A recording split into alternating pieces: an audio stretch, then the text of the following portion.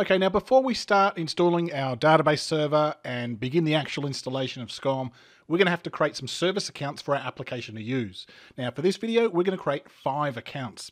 Now before we get started with creating these accounts, I will say this up front. None of them require domain admin privileges. Now some of them will require local administrator rights on the servers they'll be used for, but that's it.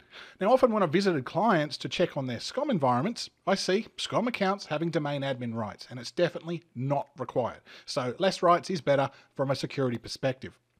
Now if you are interested in finding out what permissions you really need, useful if you're working in a lockdown environment, have a look at this page here from Kevin Holman, and if we scroll down we'll see he's got this account matrix Excel spreadsheet, and it'll give you the information you require. So for 2 of our SCOM accounts, we'll need to grant them local admin rights on our SCOM servers, and those are our management server action account and the SCOM data access service account, which some of you might refer to as the SDK account if you've worked with older versions of SCOM. Now there's another couple of accounts we'll need to create, one's for our data warehouse, and when we install that component, the setup wizard will grant it the necessary permissions, so that's something we don't have to do ourselves. But for this video, we're just going to create the accounts. Now because I like to do things using PowerShell, I'll show you a quick PowerShell script that we'll use to create an OU and Active Directory, and then create the accounts we need. But first, let's go and create one account, at least the old-fashioned way, just so you can see how to do it. So let's close this or minimize that. And here in our server manager, over on the right, we're going to click Tools. And then we're going to open up Active Directory Users and Computers. And let's just expand this to make it a bit easier to see. Now over on the left here, I'll select my domain, column.local.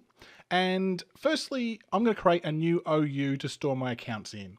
Now that step is completely optional. It's up to you how or where you're going to store your AD accounts for SCOM. Since this is just a lab, I'm going to right click here on my domain and I'm going to create a new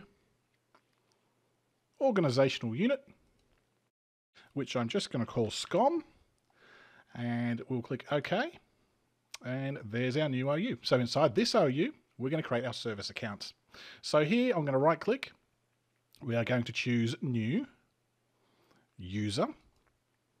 And the first account we're going to create is the Management Server Action account. So the name of this could be anything you like, but obviously I like to use a naming convention. So I'm going to say S- because I like to do that for service accounts. S-SCOM AA for SCOM Action account. And for our user logon name, I'm going to enter the same name, S-SCOM AA. And we'll click Next. Now we'll need to enter in our password that we're going to supply in this account. And of course twice to confirm we did spell it correctly. And finally, we're going to uncheck this box, user must change password at next logon, and we'll set this to password never expires. Now remember, this is a service account. We don't want the password expiring and the account being locked because users won't be actively logging on using this account. So we're done. We'll click Next and then Finish, and there's our account. Now all we have to do now is repeat this process for the remaining accounts. But like I said, let's do it using Windows PowerShell. So firstly, let's delete this OU that we just created. Now, because Active Directory defaults to protecting objects from accidental deletion, if we actually try and delete this, say yes, we're told we don't have sufficient privileges or the object is obviously protected.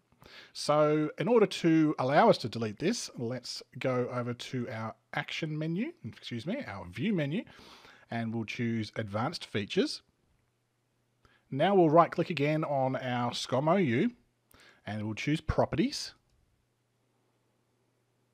Now we'll select the Object tab, and here we can now uncheck this box to protect this object from accidental deletion and click OK. And this time if we right click and choose Delete, it will warn us in a moment when we click Yes that there are objects inside that OU, but if we want to delete them, we just say Yes. Okay, and it's gone. All right, now onto our script. So here's our script that's going to help us create our accounts in AD. So let's take a quick look at what it does.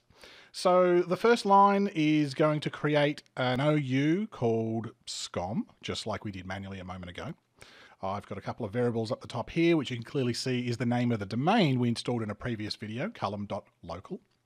So what I've tried to do to make this script a little bit easier to follow for people who aren't quite familiar with PowerShell is to have the account name listed at the top here, the first one being the action account we just manually created a moment ago. It's going to live in this variable, this OU, which is obviously going to be our SCOM AU. We're just creating up the top here. Now I've also hard-coded my password into this script because it is just a lab. You can see that listed up here, but you might not choose to do this in your production environment. You can omit it if you prefer and enter in the password at the PowerShell console. So this account, once created, will be enabled. The password will be set to never expire, and there's a description as well. So scrolling down, you'll see we're also going to create our DAS account. We're going to create our Data Warehouse Reader account and our Data Warehouse Writer account too. And a little bit further down, there is a SQL Service account as well. Now, finally, right down the bottom, what we're going to be doing is also creating a SCOM administrators group inside our SCOM OU, and we're going to add both the SCOM action account and the DAS account as members of that group.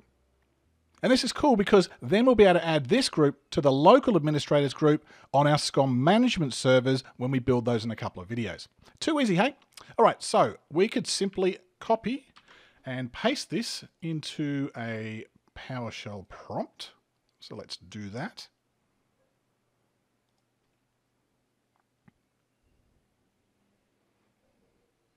All right, and a few seconds later, it's done. How quick was that? So let's go back to Active Directory users and computers and refresh it. There's our SCOM OU. Let's click it. And here you can see there's all our accounts nicely populated along with a description of what each one does. And if we double click on any of them, doesn't really matter which one, we'll go to the account tab. You'll see here our password set to never expire, which is what we want. And if we go to the telephones tab, you'll see we've just got a note about who created this account and when. All right, so let's close this and open up this SCOM administrators group and go to the members tab. And we should see our 2 accounts in here. Now, obviously, this is just a lab, so you might prefer to call yours SCOM service accounts or something like that and have your actual SCOM administrators in a different group. But for me personally, I'm just going to create this one group here, add my own AD account into this group, and that'll grant me admin access to SCOM when we install it shortly. Okay, so whether you need to do it manually or use a script like I've just done, we've got the accounts we need. So at this point, we're ready to install our database, which we'll do in the next video. So I hope you've enjoyed this video, and I'd like to thank you for watching.